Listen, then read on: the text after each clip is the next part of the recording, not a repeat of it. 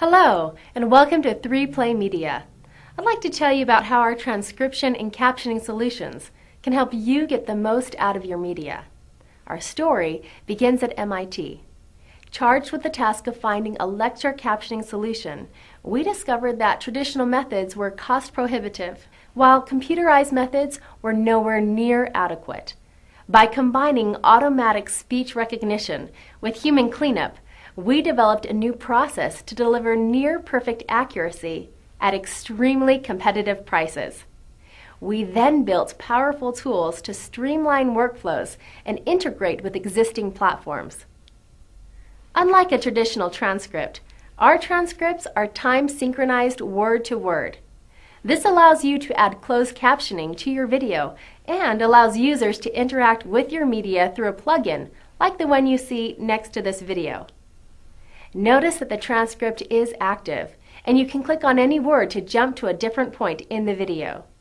You can also search within the video or across an entire library. Now, let's take a look at some of our work. Secretary Duncan, what's the role of parents within a child's education? Dr. Holgren, how do we engage parents and the general public more in the practice of science?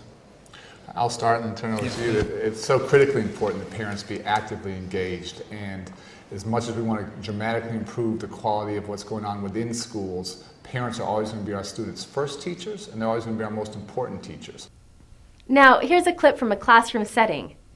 So as a refinement to this approach, hierarchical topologies are being proposed. So now you identify a subset of peers in the network, presumably those that are more stable, that have higher capabilities and higher bandwidths, to serve as neighborhood indices. Notice that this video contains difficult content that is spoken with an accent, yet the accuracy and time synchronization are still precise. And this video from Adafruit Industries demonstrates our ability to handle highly technical content. So I've got all my tools set up here. I've got my multimeter, my trusty multimeter, which will be used for testing the circuit. The second part of the circuit that we're going to build is the oscillator section. That's the part that generates the 3.57 megahertz signal that's sent to the SIM card. That lets it run at the correct baud rate. Thank you for watching this video.